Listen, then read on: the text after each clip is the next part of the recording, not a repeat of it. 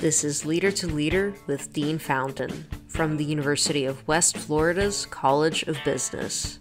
Today's guest is Allison Hill, Chief Executive Officer for Lakeview Center, Inc., and a Senior Vice President of Baptist Healthcare.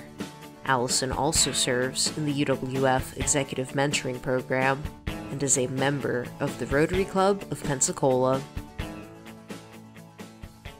It's exciting to be back at Leader to Leader this week and have the honor of one of my fellow Rotarians, Allison Hill, joining us today. So welcome. Thank you. It's good to be here. Thanks so much for being here. I'm honored. You also served on a committee as an outside member on mentoring. So thank you for all that you do for the University of West Florida. I'll start out by thanking you for that. You know, we're so interested in how is it going? Are you all working remotely? How is that? And it's a year now. How has that gone from your perspective as a CEO? Help me understand, kind of reflecting back, if you will, what type of leadership skills do you now think really came out during the early days of either working from home or what we were going through? I'm really interested to hear that. So that's a great question, because this last year has been, quite a year. And I think we all have learned things about ourselves and about other people, about the community, and just how we respond in times of change and times of uncertainty. It was about a year ago that Baptist had the first presumptive positive case in the Panhandle. They kind of changed everybody's world in just a matter of days, a matter of weeks. We actually, within Lakeview Center, within the human services part of the healthcare system, had to go to telework in a lot of our areas almost overnight. And so where we had been doing some remote services prior to COVID, after COVID, probably about 80% of our outpatient behavioral health services were being done via Zoom, via technology. And all of our admin and support services, folks went home and started working from home. We have about 3,300 team members, and 1,000 of those team members are working from home. And still today are working from home, probably through the end of June. There's a lot of lessons learned coming out of that. Our infrastructure was pretty good, and so folks could go home and work and continue to be productive.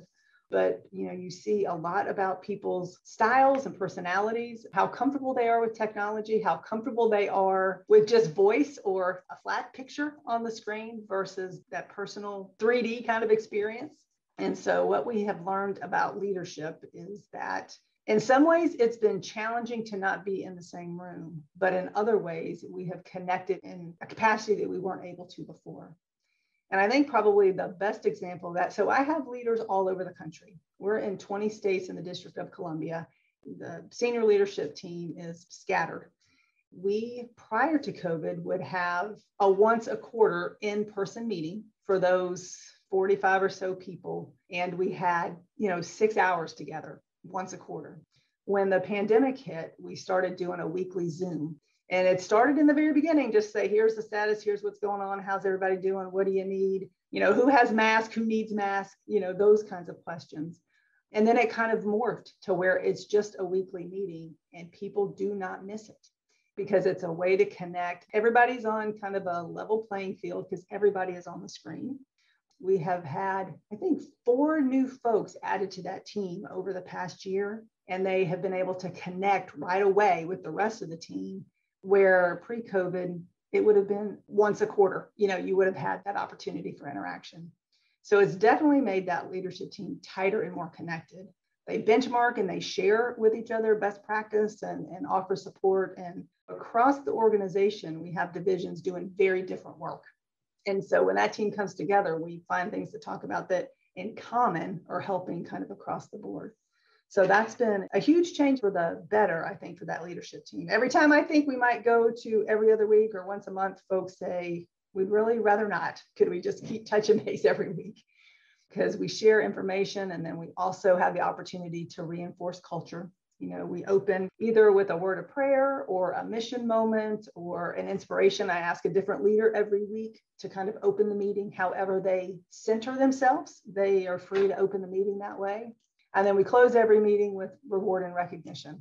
where leaders can recognize either somebody else in the meeting or just somebody else in the organization, somebody in the community, where we kind of celebrate what somebody has done for somebody else, or even just, what somebody has observed or what they're appreciative for. We close with that gratitude.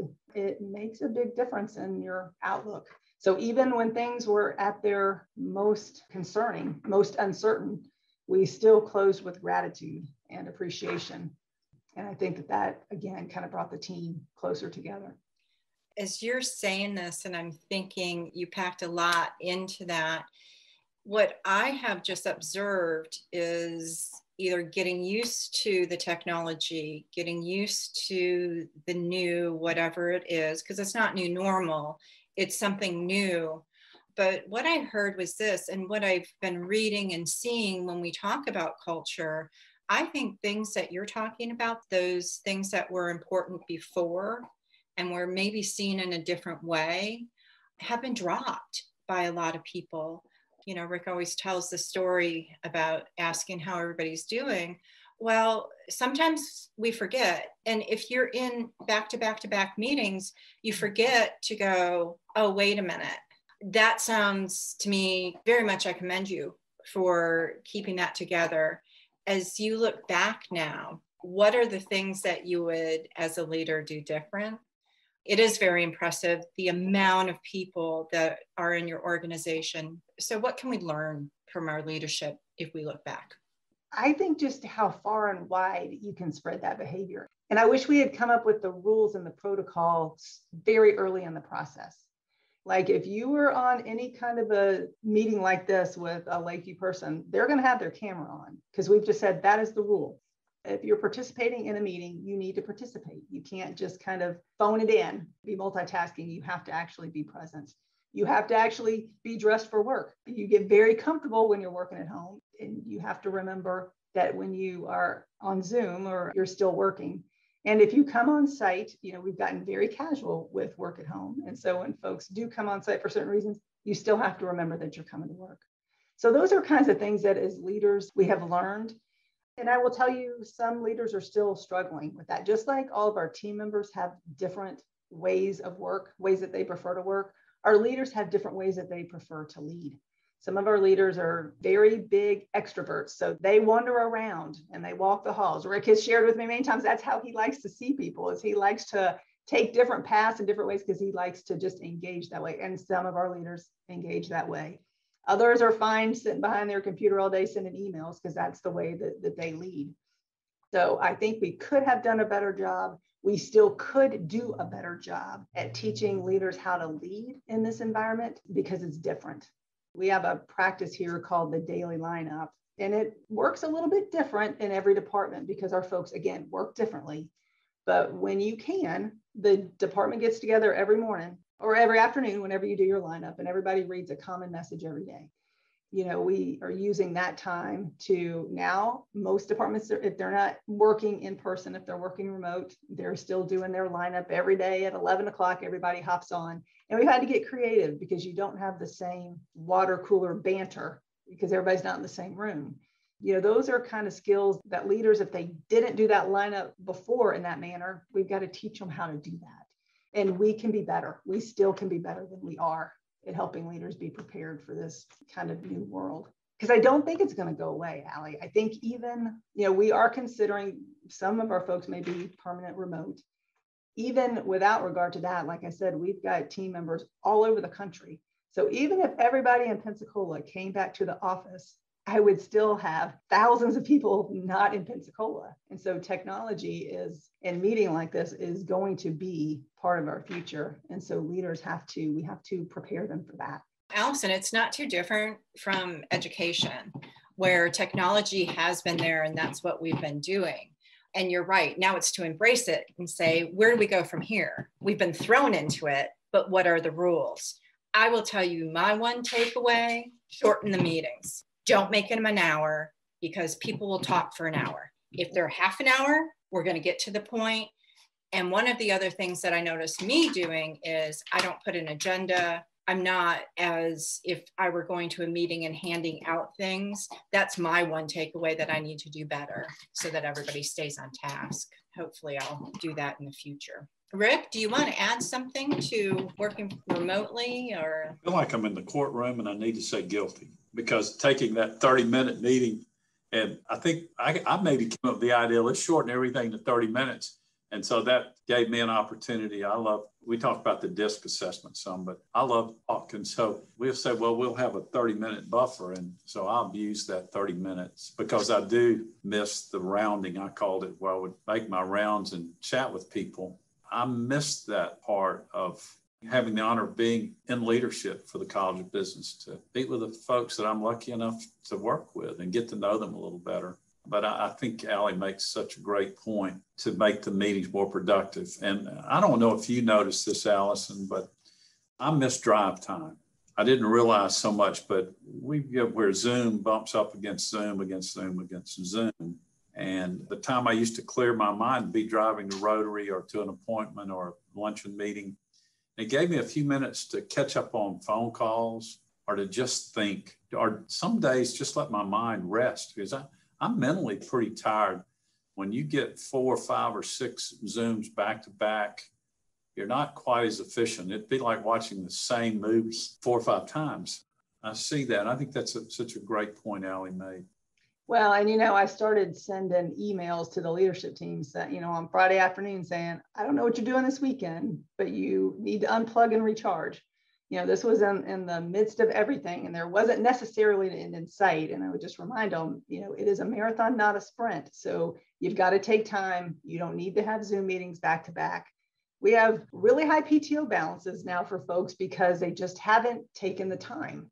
And so I'm sending reminders saying, have a great weekend. It's going to be beautiful outside. Just take some time for yourself because I need you recharged. I need you refreshed. I need you ready to come back Monday and kind of fight the same fight. And so I would send reminders, Rick, for folks to just make sure that they're unplugging because they need to, and I need them to. That's another great point. I think I'm holding up a smartphone, and they are not lying. It is smart. It's smarter than I am. But what it's done is I'm tethered to it, and I'm doing emails and text messages.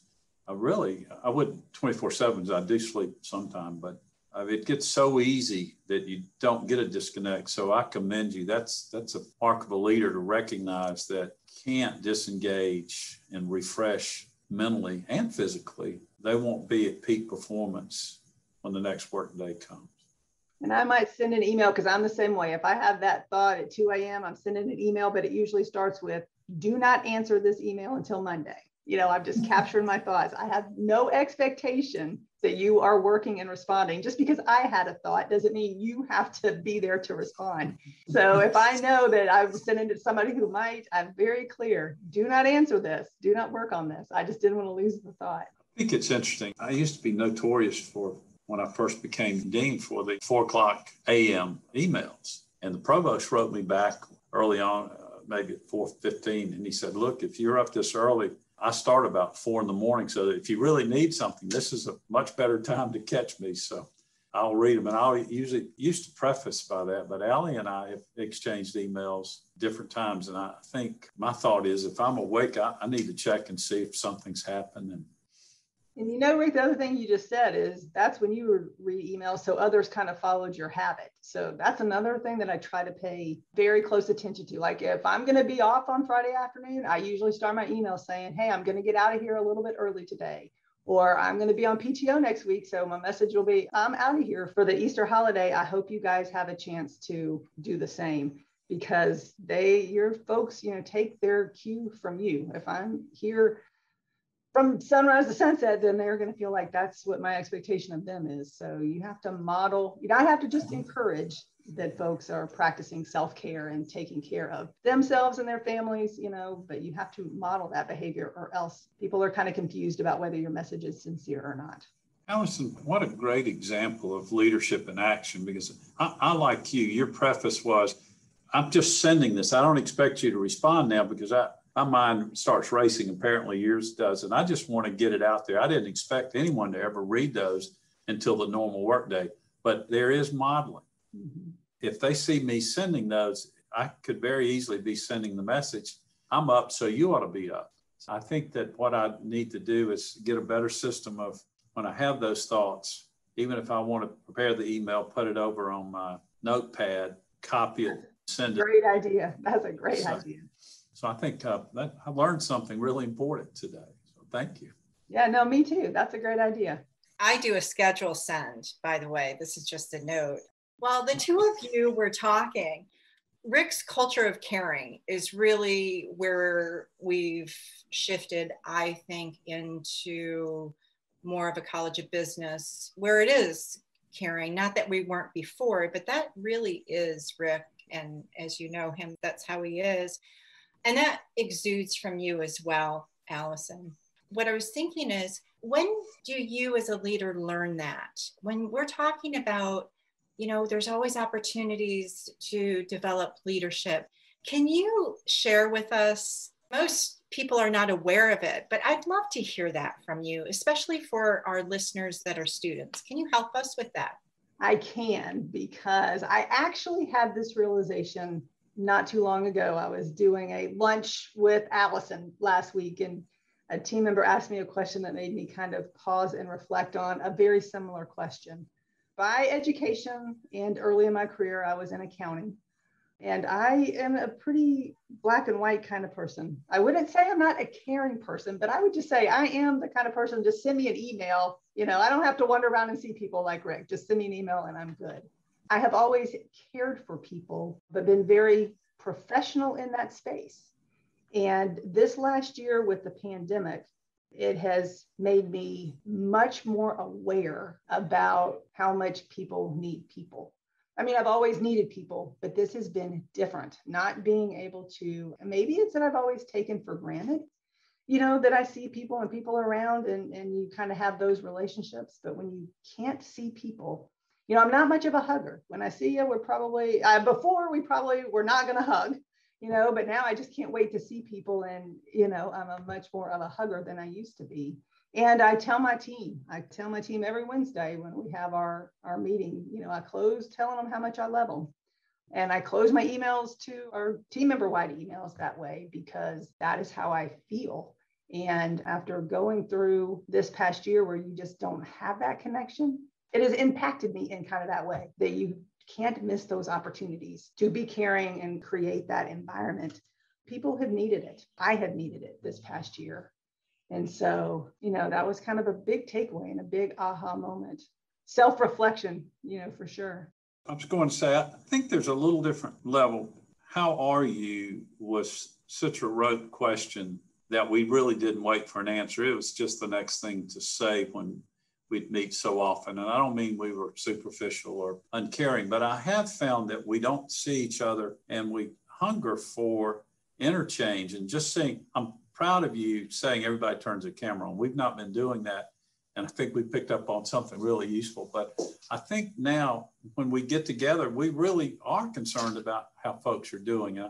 I think the pandemic and the Zoom, I used to call it Zoom a day and now it's Zoom an hour, but I think that culture has made us actually genuinely interested in how our colleagues, coworkers are doing. Well, I can tell you which of my colleagues have pets, because they kind of their cat walks across the screen in the middle of the meeting, or who has a dog that doesn't like when the mailman comes because he barks, or, who still has their Christmas tree up still this time of year. You are the camera and these Zoom kind of meetings, you're invited into people's personal space. Now, sometimes we have to make sure that people are aware of their personal space and don't invite us in, make your bed before you get on Zoom or whatever, but it's allowed conversations, much more personal conversations. I met somebody's grandbaby the other day via Zoom, which, their grandbaby wouldn't have ever been at the office. I wouldn't have had that opportunity. And so I got to celebrate that with George, and he was holding his new grandbaby so proud.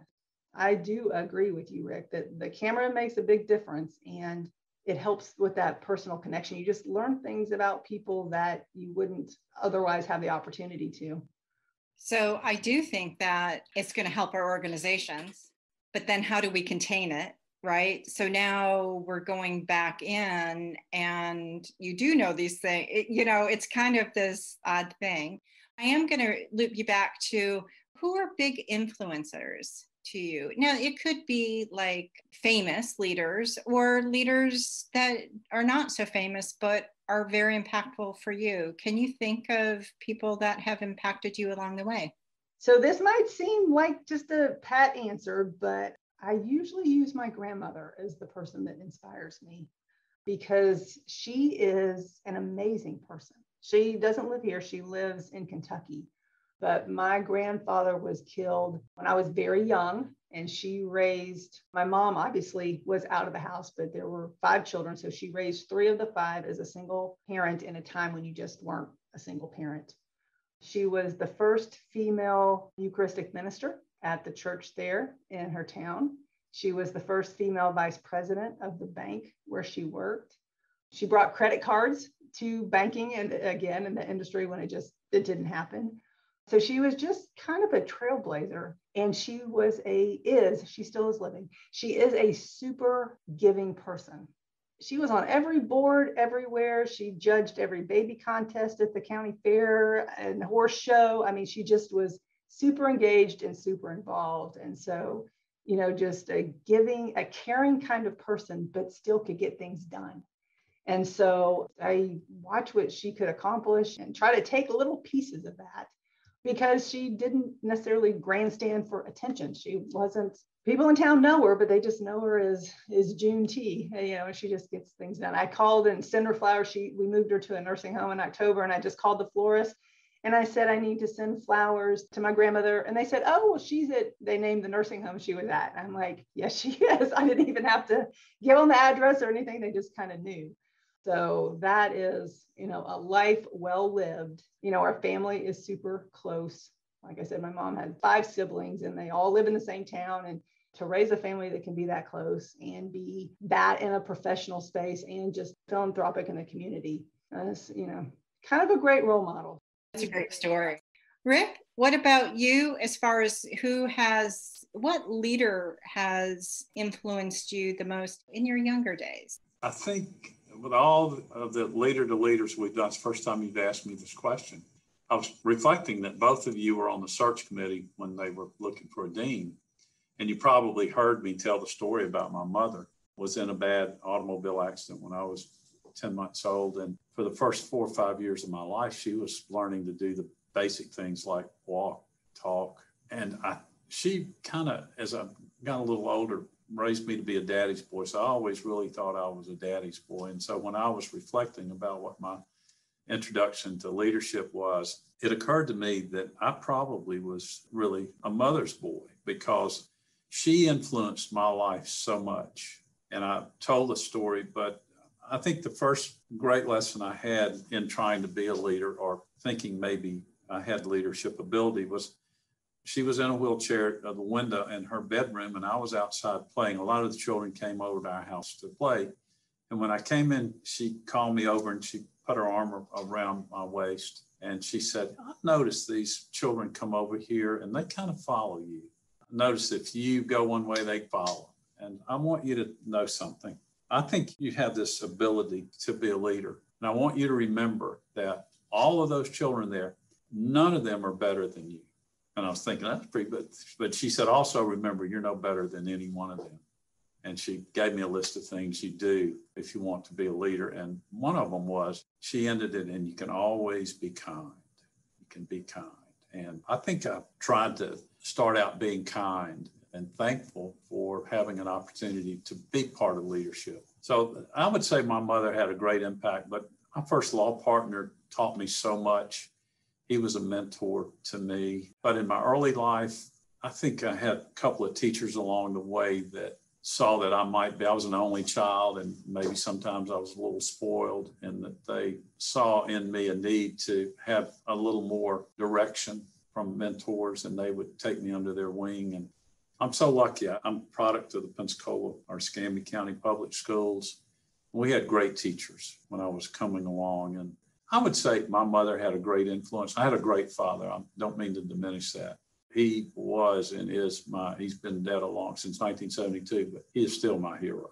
But teachers in the public schools taught me a lot. They cared.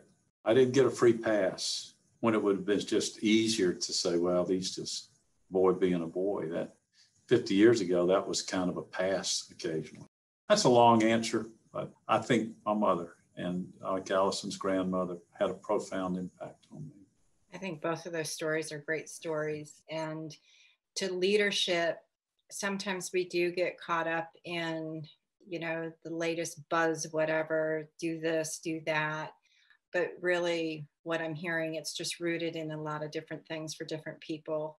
And a lot of caring is what leadership is about. So you can do the top 10 things, but when it comes from the heart, that is the place to start for both of you leaders. So thank you for that.